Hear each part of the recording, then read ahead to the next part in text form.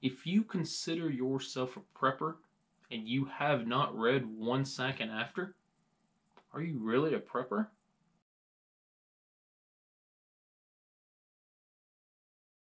Hey guys, T2, welcome back to the Titan Preparedness channel. In today's video, I want to talk about one of the best prepper fiction books that I've ever read. Before we get into this video, number one, of course, like, comment, subscribe, and share. As always, I greatly appreciate it. Number two, of course, when talking about a book, there's going to be some spoilers. So if you've not read the book, don't watch this video. If you have read the book, watch the video and see if you learned the same lessons that I did, or if there's other lessons that maybe you learned that I didn't. Make sure you leave those down in the comment section. So the third thing is that this video is going to be a two-parter. Today's video, and I'll release another video on Wednesday about the same subject. I was just going to do one video and do the top 5 things that I learned, but there's just so much information in this book, it'd be disrespectful for me to just do the top 5. So the book is called One Second After, and the basic storyline is there's a guy named John Matherson. He is a retired U.S. Army colonel who is now teaching at the local university up in Black Mountain, North Carolina. He moved to Black Mountain, North Carolina to be with his wife's family as she was dying. So at the beginning of the story, you learn that John has 2 daughters, a 16-year-old and a 12-year-old. The 12-year-old happens to be celebrating her birthday on the day of the event. And she's got the music cranked up. He's on the phone with one of his buddies up in Washington, who happens to be a 3-star general, was like, hey man, something's going on, something's not right, and the phone cuts off. At the same time that the phone shuts off, the power shuts off, the fan shut off, the music shuts off, and they think, okay, basic power outage. His town, Black Mountain, is located 16 miles outside of Asheville, North Carolina, and it has an interstate that runs behind his house about half a mile to a mile away. So again, they're thinking, basic power outage, nothing to it, nothing to worry about. Well, that's kind of when they start putting the pieces together, because they start noticing, well, you don't hear the traffic from the interstate. All the vehicles are stalled out in the middle of the road. There's no planes flying over. There's no street lights on. So what could cause all of this to happen? The story follows John and his family as they endure an EMP from a small Christian community college mountain town. It's probably the best prepper book that I've ever read. And yes, it is prepper fiction.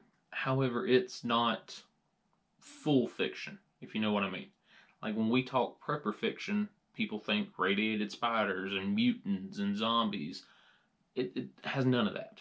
The most fictional thing about this book is that an EMP sets off.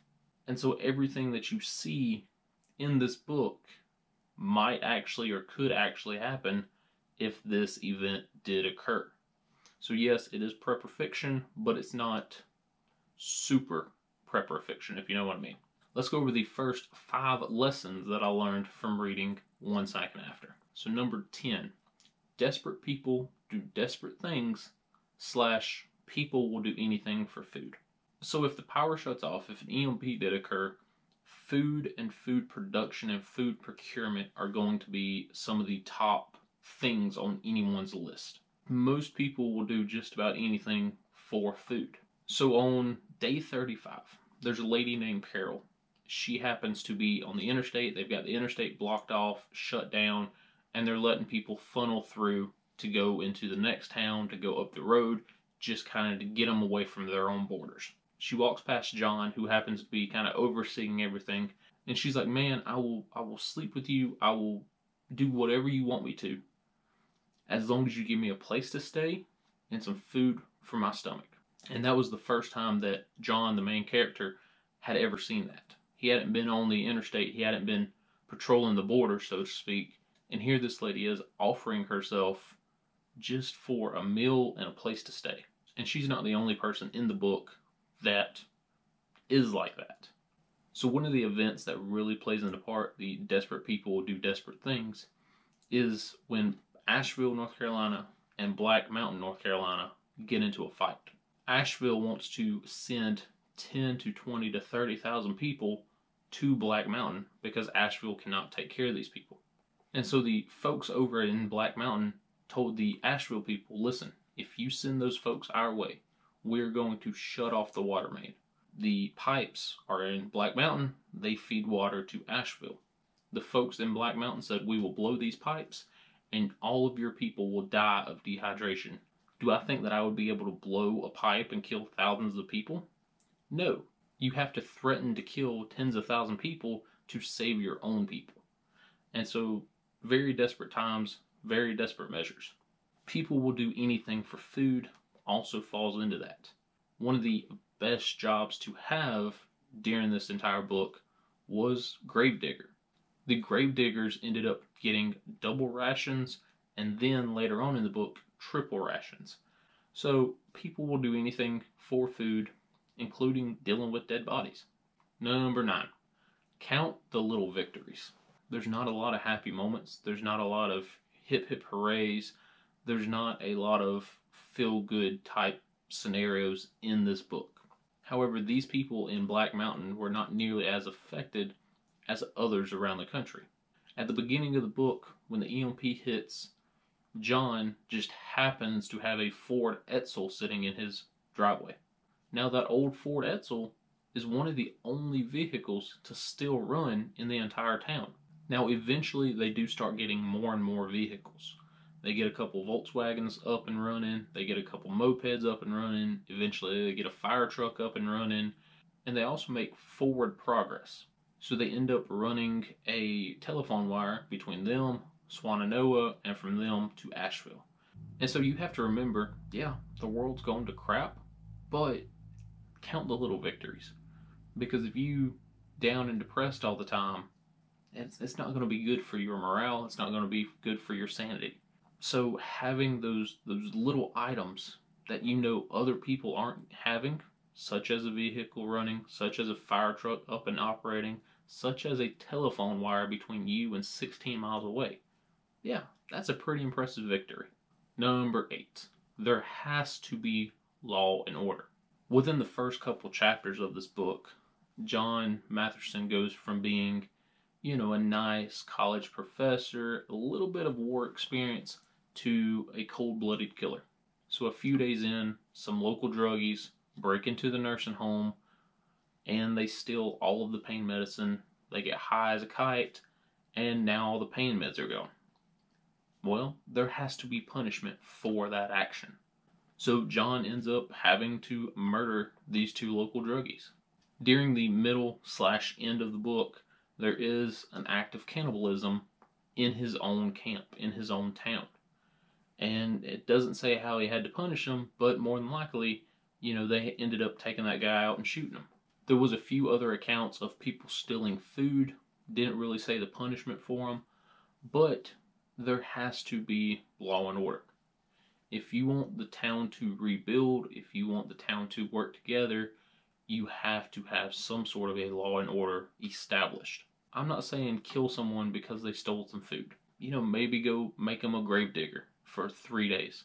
Maybe skip their rations for the next 2 or 3 days. Or, in John's case, put a bullet in them. Depending on the severity of the crime, depends on the punishment. But these people had to learn, if you break the rules, there will be punishment. Number 7, everything runs out eventually.